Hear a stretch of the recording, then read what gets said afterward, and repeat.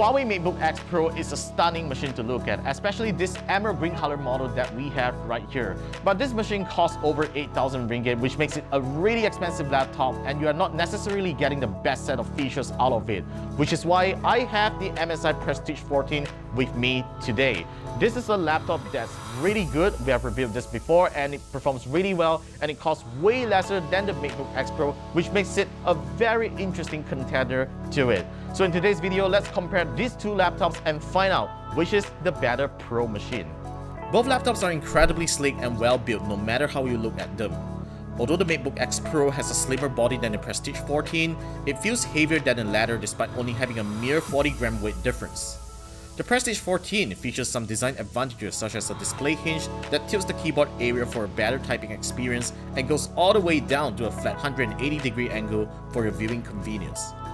It also has better port selection than the MateBook X Pro, where you get 2 USB-C with Thunderbolt 3, 2 full-size USB 2.0, and a micro SD card slot. Both laptop displays offer good viewing angles and accurate colors. Although the MateBook X Pro has the advantage of using a touch panel with a higher resolution at 3000 by 2000 pixels, the Prestige 14's Full HD panel uses an anti-glare matte material that some users might prefer. Not forgetting to mention that videos play better on it due to the standard 16:9 aspect ratio. To be honest, I was expecting the MateBook X Pro to come with loudspeakers on par with the MacBook Pros, or even at least the Surface laptops. They unfortunately sound quite similar to the Prestige 14s with a slightly louder volume.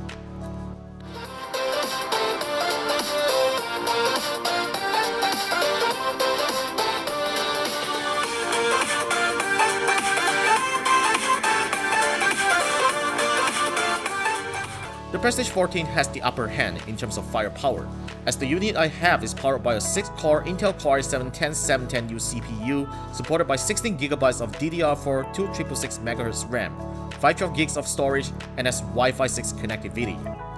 The MateBook X Pro isn't too shabby either, although it is powered by a quad-core Core i7-10510U processor, 16GB of solid LPDDR3 RAM, 1TB of storage, but sadly only supports Wi-Fi AC. In real-world situations, both laptops perform well for general usage, but the Prestige 14 has the advantage when it comes to startup speed and doing creative tasks due to a more powerful processor and faster RAM. One advantage that the Prestige 14 also has over the MateBook X Pro is Thunderbolt 3, where you can connect an external GPU for improved graphics and video rendering performance. So I find both laptops to be very comfortable to work with, and they remain cool and silent most of the time when I'm working on productivity tasks. Both keyboards offer decent tactile, but I personally prefer the tilted keyboard of the Prestige 14. Not to forget to mention its backlight is brighter than the MateBook X Pro's. The trackpad is also wider with better tracking performance and button mechanism. The MateBook X Pro's webcam position may be good for those who care about privacy, but it's just not usable as your callers will be looking at your fingers and nostrils. The Prestige 14's webcam is located at a practical location and has an IR sensor next to it for facial recognition. You can also disable both the webcam and microphone with their respective function keys. Where the MateBook X Pro shines over the Prestige 14 is battery life. I was able to measure 11 hours of continuous usage with PCMark's Modern Office battery life test against 7 hours on the Prestige 14.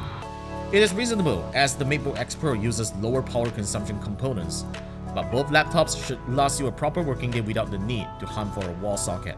With so many advantages over the MateBook X Pro and a much lower price tag, the MSI Prestige 14 is a more attractive pro creative and productivity machine. By all means, these two are very capable laptops and serves as good alternatives to the MacBook Pro, but ultimately, you just gotta ask yourself if you are willing to pay more for a Huawei badge and invest into the company's ecosystem. But personally, I see no reason not to consider the Prestige 14 if you prefer performance over form.